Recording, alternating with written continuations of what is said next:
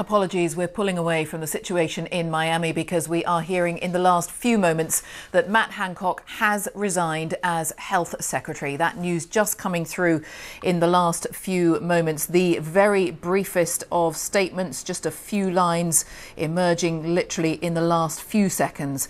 But as we've been reflecting here for the last 24 hours or so on BBC News, the pressure has been building on the Health Secretary ever since the Sun newspaper had those images on its front page of Matt Hancock pictured in his office with his advisor. And the pressure had been really building ever since then. Of course, yesterday we had an apology from Matt Hancock for breaking social distancing guidelines. That is what the apology was for. He admitted that image, to remind you, was from May the 6th. And so he apologised for breaking the social distancing guidelines because they were very strict rules still in place at that point. And the Prime Minister saying that he accepted the apology and that he considered the matter closed. But clearly the pressure has been too much. Just in the last few moments, we hear that he has indeed resigned as Health Secretary. We've had two Tory MPs openly saying that they felt he should go. Sir Christopher Chope, most recently in the last couple of hours, saying to the BBC that he felt his position was untenable. And it appears he has indeed now gone. Our political correspondent Ben Wright is with me in the studio.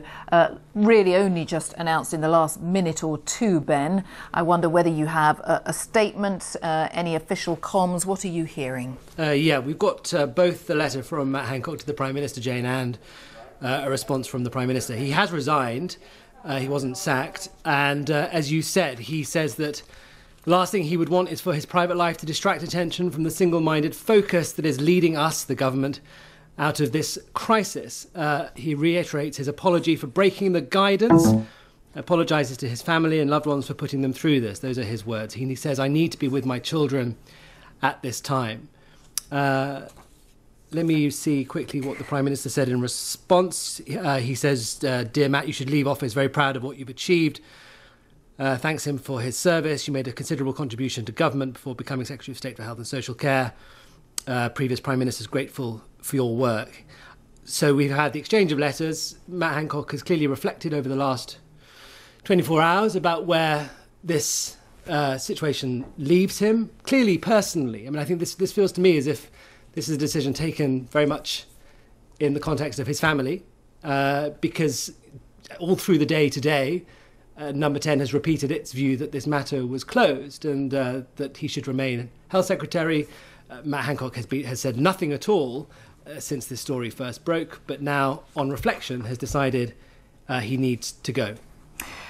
Because this was a man who was one of the key people making the rules, telling people up and down this country for more than a year to behave in a certain way to try to prevent the spread of coronavirus. And then it transpired he had broken those rules, which is the element that he apologised for yesterday. Yes, and I think had he stayed in office, for the first few days, weeks even, after returning to the Commons, appearing at the dispatch box, appearing in front of podiums in Downing Street, he would have been asked and pressed about what precisely happened in his relationship with this woman, the history of it, and crucially, whether his advice to people then had any credibility. Because he, as he said himself, broke the guidelines on social distancing when he kissed his aide in his office. That was against the guidelines. And so he would have, I think, been pressed on this again and again, and it would have been difficult and it would have distracted from the government's central messaging. So it became, that's one reason, I think, why his continuation in office became pretty much impossible. A question of authority. Is it not just breaking the rules? I mean, the rules are one specific thing, and we've talked about that a lot over the last 24 hours. But it's the commentators we've spoken to who've been calling for him to go say it's a question of authority. Where is the moral authority? Next week, isn't it? We get an announcement as to whether we are looking at July the 19th or something different, and he would have been front and centre of those sort of announcements. Yes, that would have really hampered, I think, his ability to deliver that message. And I was quite surprised that he sort of toughed it out in the way that he did, and that the backing of number 10 had been so firm, because, this had come on the back of a lot of pressure on Matt Hancock in recent weeks. I mean, they were for one thing, there were the brickbats from Dominic Cummings, Boris Johnson's former senior aide, who had a litany of complaints about Matt Hancock's performance during the pandemic and produced text messages that showed that Boris Johnson at one point called him totally hopeless. But Matt Hancock ploughed on. He survived them. He continued to receive the backing of Downing Street. Then this came out of the blue. And, it felt that this could have been the thing that really tipped it for him and might have forced him out. But he looked like he wanted to carry on. And, Matt Hancock is an ambitious and relatively young cabinet minister. He's a survivor as well. I mean, he's perhaps the only person from the Cameron Osborne years to sort of made it through the successive prime ministers that then followed the EU referendum. He has been health secretary during an extraordinary, once in a lifetime pandemic, and he's very proud and has obviously enjoyed his role at the forefront of all of that. He will be desperately, I think, unhappy to have left his role. But as he says, I think this really hinges on consequences for his private life. And I think that seems to be probably why he has decided that this really needs to be the moment that he goes. So that is the essence of the letter. If you are just joining us, I'm with our political correspondent Ben Wright with the news that the Health Secretary Matt Hancock has now gone following those revelations that we've all been talking about over the last 36 hours. He is indeed standing down as Health Secretary. We'd had two Conservative MPs say publicly in the last 24 hours that he should go. Which isn't many. I mean, what's strange is that there was very... there was not a cacophony of Tory backbenchers over the last 24 hours saying this was terrible behaviour, he should never have breached these guidelines, he has to go. Social media, the airwaves have been silent. We've had two or three who have spoken out, from the backbenchers. And Esther McVey, a former cabinet minister, who said she thought it would be a prudent thing to do. But there was no cacophony for him to quit, nor was there any noise in support, which I thought was revealing. You got no sense of the Tory party in Parliament rallying around Matt Hancock. In a way, he was just stewing in it alone, with the backing of number 10, but there was a sort of ominous silence, I thought, around him during the course of today, which I thought was a bit peculiar. Yes, and what were you picking up on in terms of backbenchers, and what were you picking up on privately? And people think back to Dominic Cummings and last year. Were they making comparisons, making judgments as to which was the worst crime? I mean, what are people saying? To be honest, they have been keeping their counsel. Tory MPs have been, even in private, off the record, remaining pretty stum about what they feel about this. And perhaps that was a concerted effort, I'm speculating, by number 10, simply to try and draw oxygen out of this. Not provide any voices, either pro or anti Matt Hancock, and just try and let the situation peter out. I thought that's probably where we were heading with this. Dependent, of course, on maybe what was going to be in the papers tomorrow. We are currently Saturday evening. Sunday morning papers around the corner. What do they have? I mean, today's were excruciating for Matt Hancock, the front pages, and the government. But as I said, number 10 and he seemed set to want to try and ride out this storm. That has not happened. And Boris Johnson now has to do something which he didn't want to do, which was to have a reshuffle of some sort. Maybe it may be very limited, but now he needs, in the middle of a pandemic or the tail end of a pandemic, a new health secretary. It's pretty extraordinary. Yes. I mean, and you mentioned the Prime Minister. Well, I mean, just on the thought that some have raised as to why there are some voices, even if it's private, who say Boris Johnson should have sacked him. It was so clear that he'd broken the rules. He should have sacked. I mean, was that never on the table? He was never going to sack Matt Hancock for the personal indiscretion. No, that was never likely, or that wasn't going to happen. And I think Boris Johnson has got form in not wanting to sack people. You think back to Priti Patel, who was criticised for the way that she had treated staff within her department and whether she'd broken the ministerial code or not. Boris Johnson stood by her. Dominic Cummings is the example. Yes. His chief aide, back in the summer of last year, broke some of rules when he went to Barnard Castle. There was uproar from some Tory MPs, but he didn't quit. And he then, in contrast to now, had quite strong backing from members of the cabinet who tweeted their fulsome support for him and said, these were exceptional circumstances, he should stay in his job. And he did. But Boris Johnson doesn't want to sack people. And he doesn't like disruption within his top team. And I think they were prepared to try and stick this out.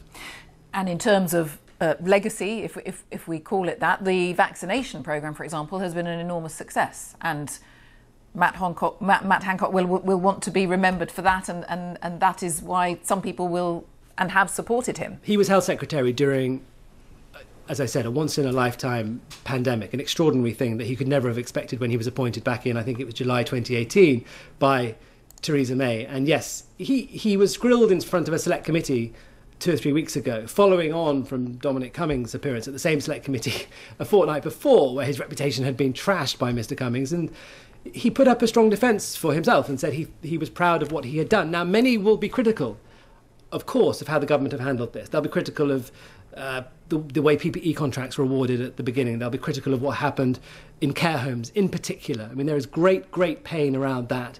And many hold Matt Hancock in part responsible for a government failure as people were sent to care homes and died in huge numbers. He will look at the vaccination programme, I think, as something that he drove through and be very proud of. I mean, he's had, it's safe to say, an eventful time as Health Secretary. Indeed. Ben, thank you very much for now. Our political correspondent, Ben Wright. I can see your phone is flashing and people are sending you reaction as we talk. So I'm going to let you talk to all those people. Perhaps some of those who've been rather more reticent over the last 24 hours will now have a chat with you. And we are joined here on BBC News by Tim Montgomery, the political blogger and activist, well known as the founder of the Conservative Home website, of course, among many other things.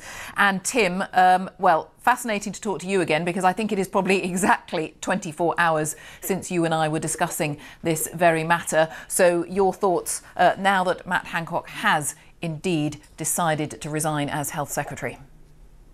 Well, yes, it's a big development. And Jane, yes, 24 hours ago, I was reluctantly calling for him to do what he has done, perhaps 24 hours too late, a little later than I would have preferred. But, you really cannot have a health secretary devising rules for a pandemic and him not following them himself. It's been said so many times in the last 24 hours. I'm not saying anything you haven't heard before, but it matters because that is exactly how people are feeling. And if we're serious about the fight against COVID, we have to have public confidence in both the rules and the people who are setting those rules. So Matt Hancock has done the right thing. My overall view, he's been an effective Secretary of State for Health. He's made some mistakes, as every government in the world has made mistakes on COVID. But many people are alive today because of the vaccine rollout he led. And I hope that he will return to government after a decent time interval. We've been reflecting here, Tim, in the last 20 minutes or so about the fact that 2 Conservative MPs have come out publicly in the last 24 hours and said they felt he should go. But that's a very small proportion of all Conservative MPs. And there was broadly radio silence on this topic. I'm interested what your take is on why that was the case. Well, you can read the radio silence 2 ways. Yes, there were very few Tory MPs calling for him to go, but there were very, very few Tory MPs publicly saying that they supported him. I think after the Dominic Cummings affair, when there was real MPs' postbags filled to overflowing with people angry at the idea that Dominic Cummings wasn't following the rules that they were following, and that was already happening as soon as the Sun broke its story yesterday morning. And I think there was an awful lot of chatter going on from Tory backbenchers and ministers to the Tory leadership saying, we are not going to put up with the same thing again, another 3, 4, 5 days of being in the defiance of public opinion on this same kind of issue. And therefore, he has gone. Does this absolutely draw a line under it, do you feel? In the public mind, is this, because you're saying it's the right thing to do, is this it now? Has that boil been lanced? I don't know.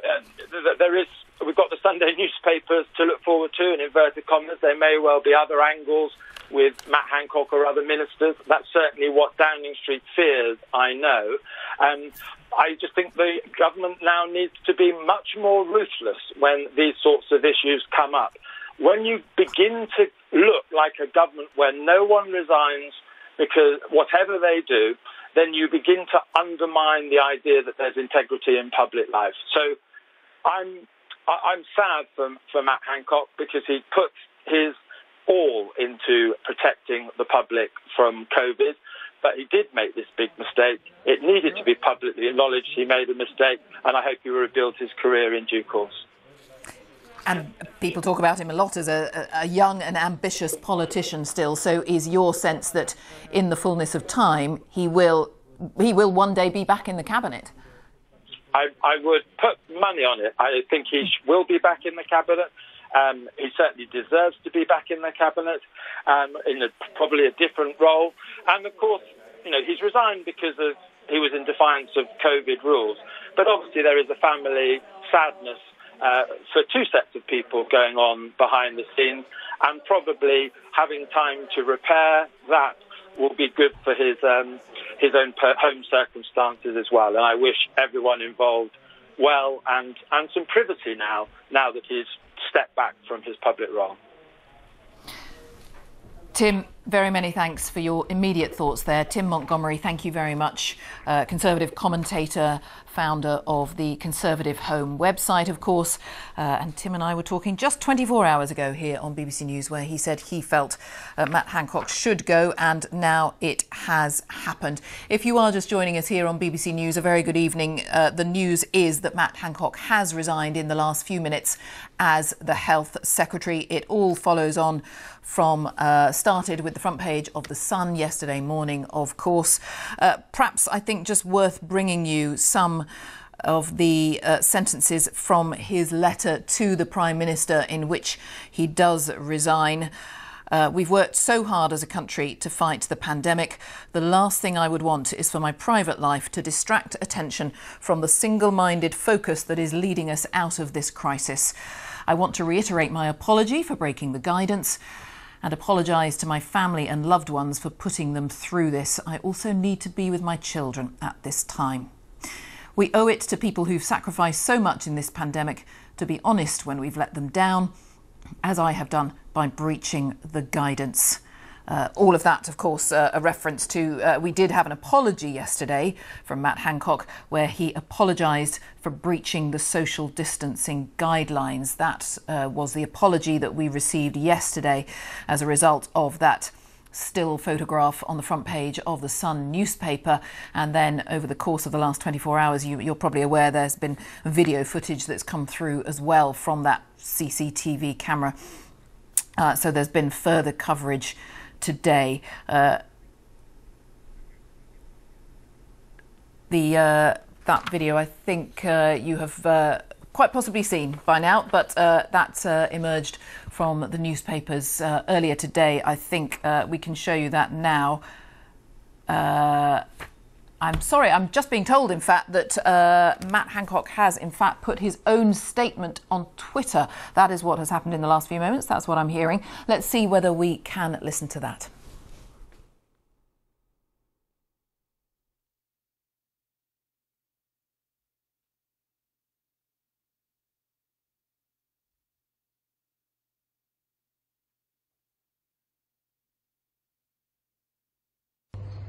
I've been to see the Prime Minister to resign as Secretary of State for Health and Social Care. I understand the enormous sacrifices that everybody in this country has made, that you have made, and those of us who make these rules have got to stick by them, and that's why I've got to resign. I want to thank people for their incredible sacrifices and what they've done. Everybody working in the NHS, across social care, everyone involved in the vaccine programme, and frankly everybody in this country who has risen to the challenges that we've seen over this past 18 months.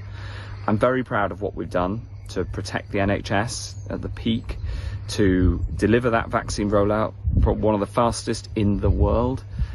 And I look forward to supporting the government and the Prime Minister from the backbenches to make sure that we can get out of this pandemic. We're so close to the end, and then build back better so that this country can fulfill its potential, which is so great. And I will do that with all of my heart.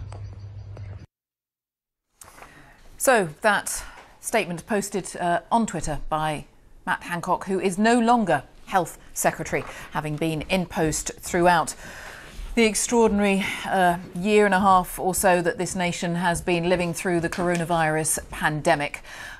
He has indeed stood down.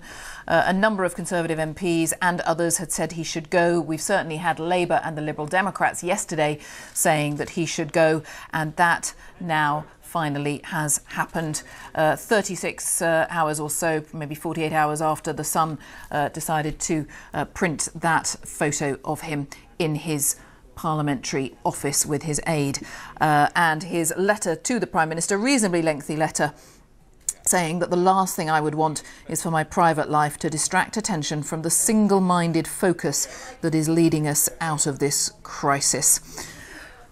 Our health correspondent Catherine Burns is with me, and these familiar images that we're just watching of Matt Hancock from the course of the pandemic, the period that we've all lived through, these extraordinary times. There have been negatives in that period, and there have been positives that Matt Hancock, would want us to remember as what he achieved as Health Secretary. Yeah, absolutely. Throughout the pandemic, he set out certain targets. You remember he had that 100,000 tests a day target that seemed so far off, and it did happen. And, we have had such a mixed record over the pandemic. But right now, the government, this is not what they want us to be talking about. This is the weekend that we were supposed to be talking about grab a jab. We were supposed to be talking about that final push for vaccinations. And it's all changed. It's all about this. And we are at a really, really crucial stage of the pandemic because cases are going up. Over the last week, there's been 98,000 people with new infections. This is not a time that you would ideally want to change your health secretary in the middle of a pandemic. And let's not forget as well that the boss of NHS England, nothing related to this, but he is due to step down again soon. So this is a lot of turmoil at a time where we really don't need it. Yes. Are you getting any sense from anyone? Is it too early to think about who might be taking on that role? Who would have the experience, as you say, at a time like this? Questions are being asked, names are flying around, but who knows what they're actually going to decide on? One thing that people are obviously talking about is Jeremy Hunt, who used to have that role, and he now chairs up the Health Select Committee. Whether that would even be possible, who knows? This is something we're just going to have to wait and see, but it's something they're going to have to do very quickly because we're in the middle, well, hopefully towards the end, but at a crucial stage of this pandemic. Yes. Catherine, stay with us, our health correspondent. I'm just going to bring you continuing political reaction to this. We've just had something through from the SNP's Westminster leader, a tweet from Ian Blackford, in fact. This is a massive failure of leadership by Boris Johnson. Matt Hancock should have been sacked. In Scotland, of course, we will face a choice on our future. We can say goodbye to the chaos and failure of UK leadership and take a step forward. But in essence, in terms of the key element that we're discussing here, this is a failure of leadership by Boris Johnson, saying that Matt Hancock, shouldn't have been a question of Matt Hancock resigning. It should have been the Prime Minister choosing to sack him. In response, just to remind you, we have quite a lengthy letter that Matt Hancock has written to the Prime Minister, as is standard when there is a resignation of this nature. The Prime Minister, in response, just worth reminding you what his response is. Boris Johnson saying he is sorry to receive his resignation as Health Secretary. And he said, Matt Hancock should leave office very proud of what you've achieved, not just in tackling the pandemic, but even before COVID-19 struck us. I'm grateful for your support, and I believe that your contribution to public service is far from over.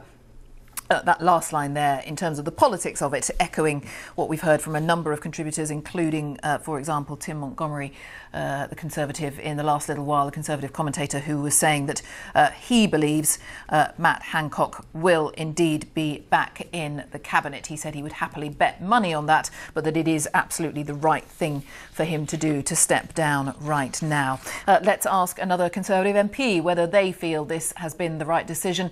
Sir Roger Gale joins me, MP for North Thanet. Sir Roger, has Matt Hancock done the right thing?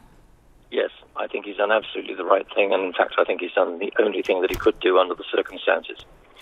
It's very sad, but as Downing Street is saying, I'm quite sure that he will be back. He's done a very considerable job under very difficult circumstances indeed, and I think he deserves credit for that. But the fact of the matter is that his position had become untenable. That's also quite clear.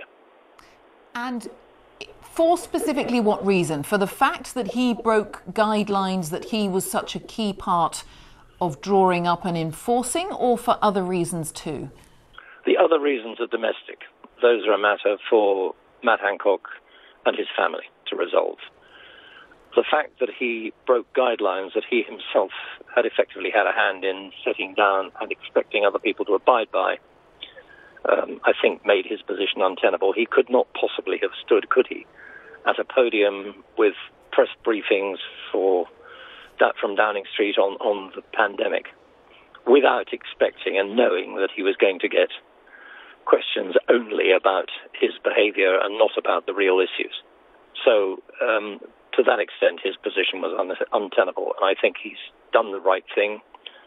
I wish him well, and I hope that in the fullness of time he'll be able to come back. He's a young man, and there's no reason why he shouldn't. But everything you've outlined there was clear 36 hours ago. Shouldn't either he have gone then, or, as many people are starting to say, and we gather that Keir Starmer is saying this already, that and the SNP has just said it, that actually Boris Johnson should have sacked him? Mr. Johnson is not the kind of Prime Minister that tends to sack people. He does stand by the people that he appoints, perhaps sometimes unwisely, most certainly in the case of Mr. Cummings. Yes, it might have been clear with hindsight 36 hours ago, but the pressures were quite clearly considerable. We don't know what conversations took place between Matt Hancock and the Prime Minister. We don't know whether the Prime Minister at that point asked him to stay. But I think those of us who've been around the block for a bit recognise that the writing was on the wall, and I'm quite sure that Matt recognised that as well. The fact of the matter is he could have taken the decision earlier, but he's taken the right decision, and I hope that he and his family will now be able to move forward. And the timing, the image that this portrays, the mood music of this is grim, isn't it? This is the weekend where the government is highlighting grab a jab, that's what they've called it, really doing that final push to really get the vaccination numbers up, opening all those centres up and down the country so that you can just walk up, have a jab without making an appointment. That is surely what people should be thinking about and talking about, and not this. I'm absolutely certain that that would be one of the considerations that Matt Hancock has taken into account.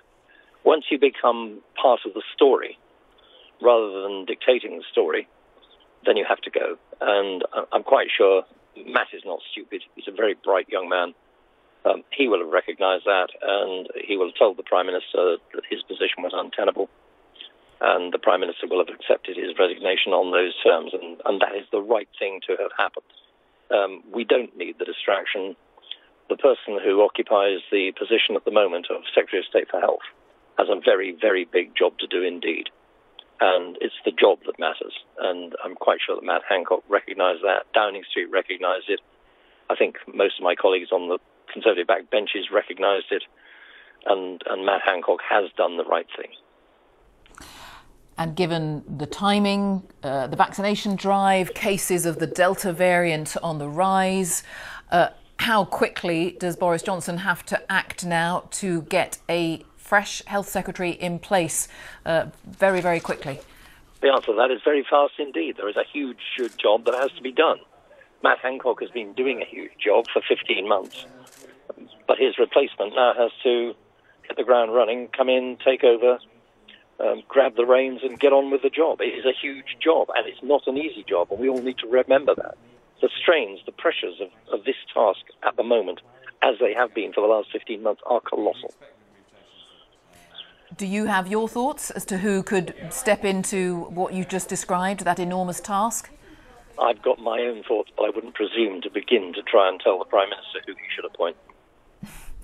So Roger Gale, many thanks for joining us so swiftly here tonight on BBC News. The Conservative MP, Sir Roger Gale, making the point, as far as he is concerned, that Matt Hancock has done the right thing. I mentioned briefly Sir Keir Starmer, leader of the Labour Party. That is because a couple of brief tweets have come from him, and you see them there on the screen. Matt Hancock is right to resign, but Boris Johnson should have sacked him. And that is a view, as we were mentioning, echoed by the Westminster leader of the SNP as well, Ian Blackford. He made a similar point.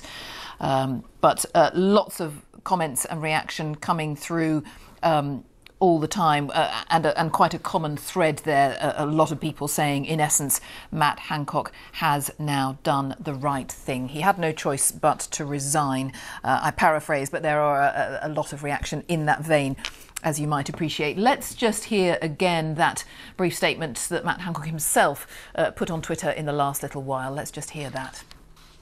I've been to see the Prime Minister to resign as Secretary of State